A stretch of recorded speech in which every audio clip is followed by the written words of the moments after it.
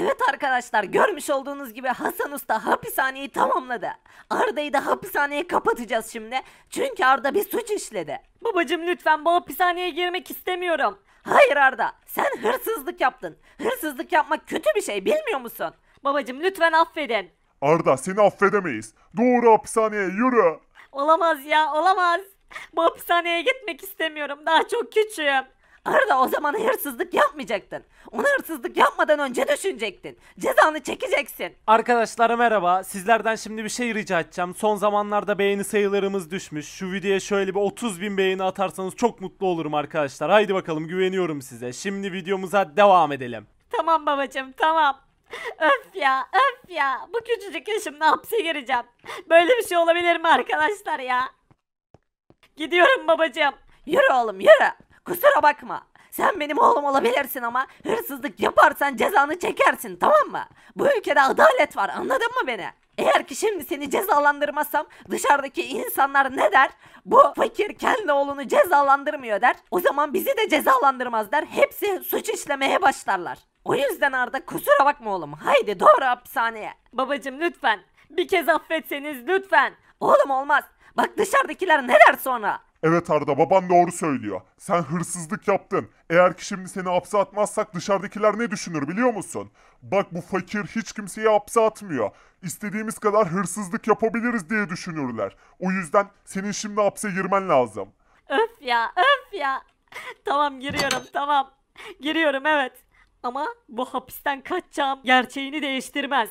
İşte böyle Arda. Aferin, akıllı ol. Bundan sonra da hırsızlık yapma. Aklın başına gelsin burada. Birkaç gün kal da burada. Aklın başına gelir belki. Babacım ben burada birkaç gün nasıl kalacağım ya? Umurumda bile değil. Hırsızlık yapmasaydın o zaman. Kendi oğlum bile olsa hapse atarım. Hiç acımam. İşte bu kadar ya. Helal be fakir. En iyisini yapıyorsun kardeşim. Yoksa bu Arda düzelmez. Sürekli hırsızlık yapar. Sürekli yaramazlık yapar. Aynen öyle abi, katılıyorum. Her neyse artık inelim biz. O da kalsın orada. Cezasını çeksin. Hayır ya, buradan çıkmam lazım. Burası çok yüksek. Hem korkuyorum hem de gece vakti burası daha korkunç olur. Şuraya baksanız arkadaşlar, ne kadar yüksek. Öf ya, bu hapishaneden çıkmam lazım. Aslında yaz vakti iyi oluyormuş ya. Baksana, pöfür pöfür esiyor. Yüksekteyiz ya. Ya ne saçmalıyorum ya ben. Hapishanedeyim şu anda. Hapishanede bile saçma sapan konuşuyorum.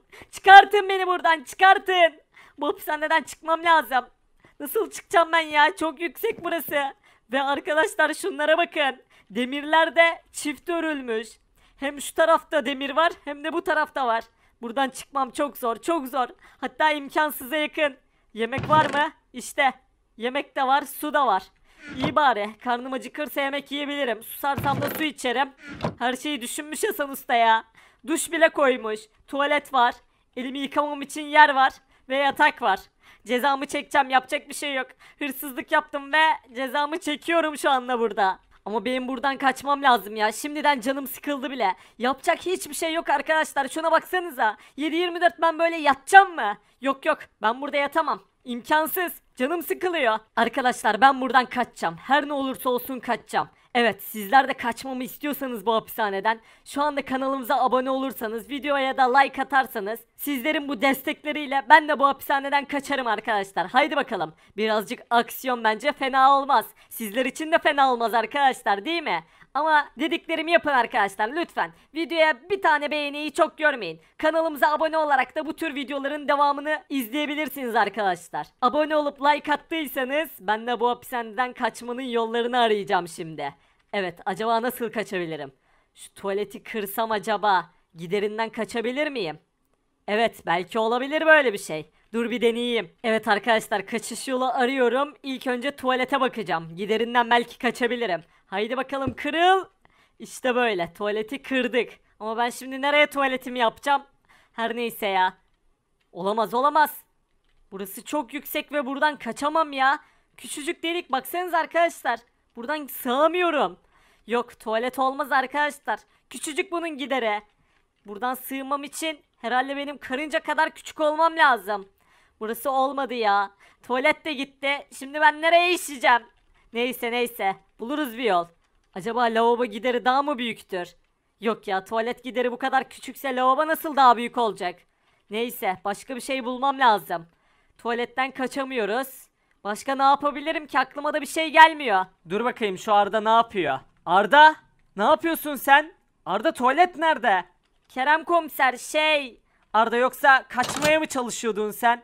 Kerem komiser ya. Evet ya. Arda bak, bir daha böyle bir şey istemiyorum. Ben yeni bir tuvalet getireceğim. Sakın Arda, tamam mı? Tamam Kerem komiser, öf ya, lütfen affedin beni. Hayır Arda, fakirin kesin emri var. Cezanı çekeceksin. Tamam Kerem komiser, tamam. Şimdi burada kal. Ben de hemen yeni bir tuvalet alıp geri geleceğim, tamam mı? Tamam Kerem komiser, öyle olsun. Öyle olacak zaten Arda. Kal burada. Gidiyorum, hemen geleceğim. Hayır, burada kalamam, hayır. Ne oluyor? Olamaz. Ne yapıyorsun manyak çocuk? Hayır Arda. Olamaz, olamaz.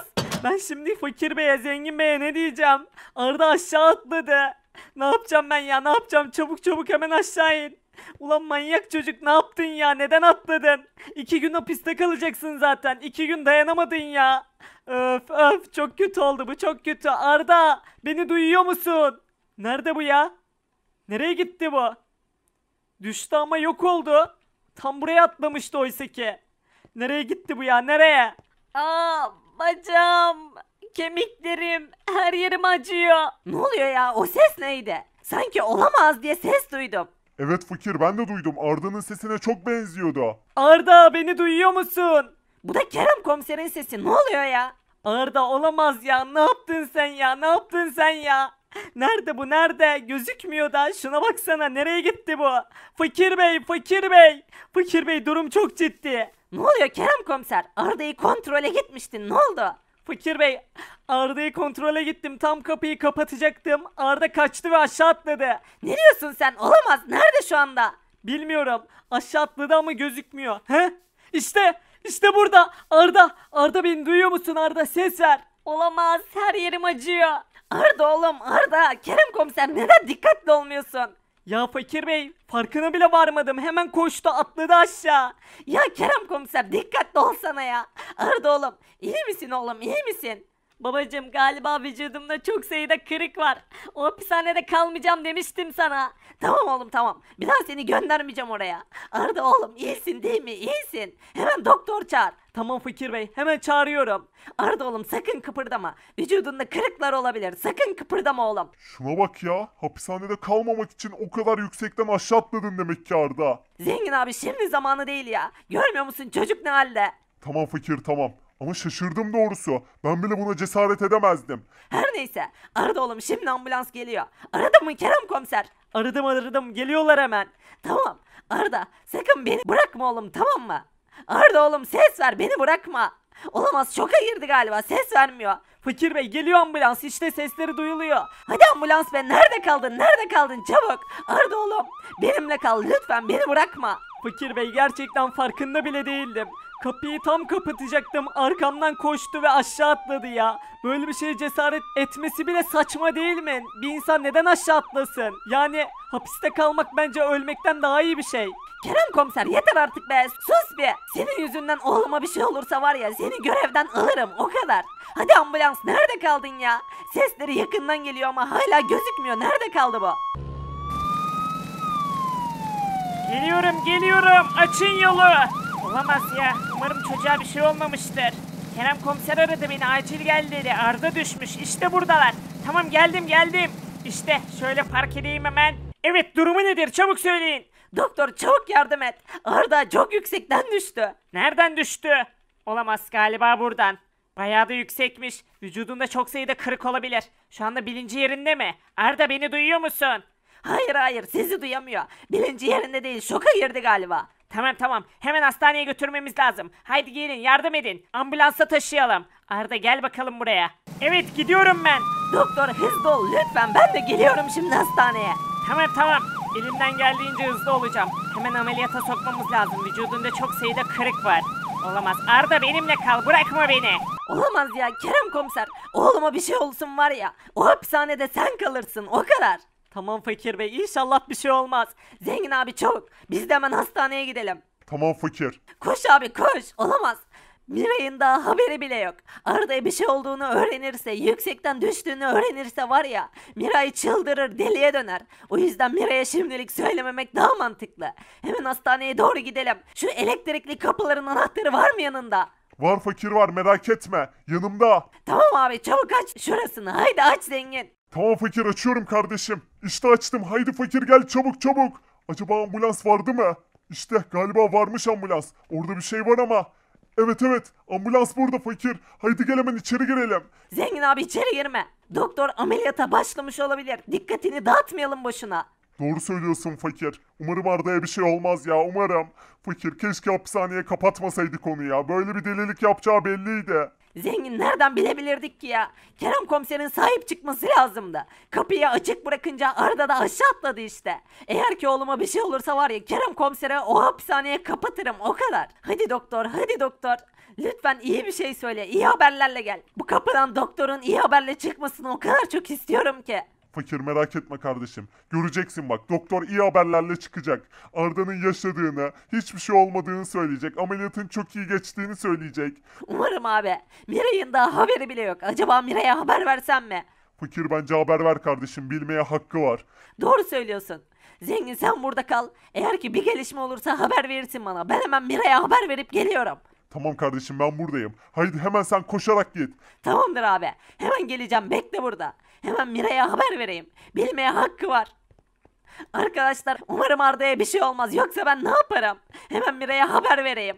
Arkadaşlar, siz de bizlere bu zor zamanımızda destek olun lütfen. Bir beğeniyi çok görmeyin. Kanalımıza abone olursanız, videoya da beğeni atarsanız bu tür videoların devamını sağlayabilirsiniz arkadaşlar. Yarınki videoda görüşürüz. Umarım oğluma bir şey olmaz.